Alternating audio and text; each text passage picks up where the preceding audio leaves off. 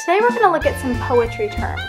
We're going to start with onomatopoeia, then look at imagery, simile, you've seen that before, metaphor,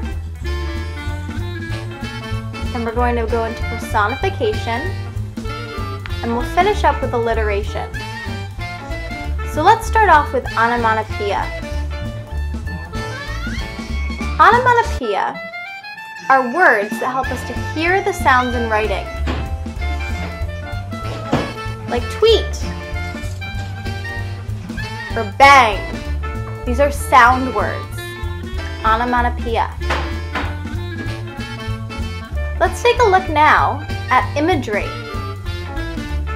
This is using descriptive words to create mental images in your mind.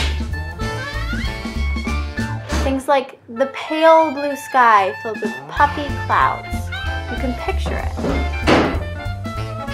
Or a butterfly dancing and fluttering in the breeze.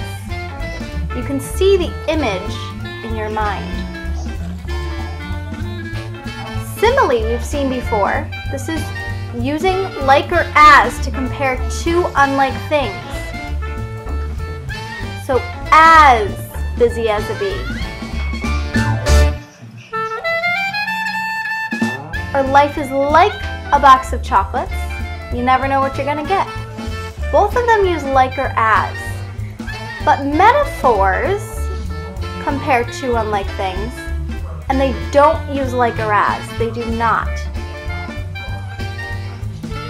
So, he is a walking dictionary. We're comparing him to a dictionary.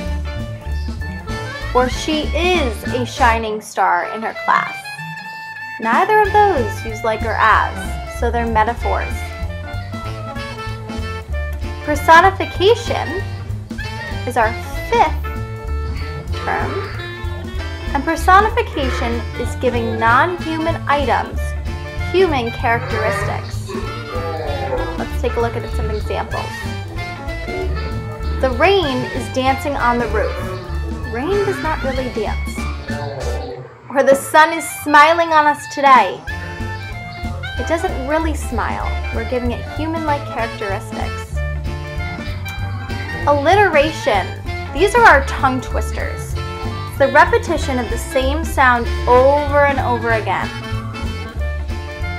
Like hungry Harry hurried home to Huntsville from the hot hurricane in Hawaii. It's tricky to say. Or Pete the penguin likes pizza and pickles. The same sound is repeated over and over again. It's alliteration.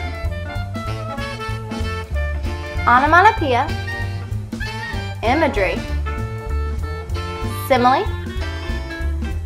Next we had metaphor, personification, and last but not least, alliteration. These are our terms for poetry. I hope you got it all, and I'll see you tomorrow.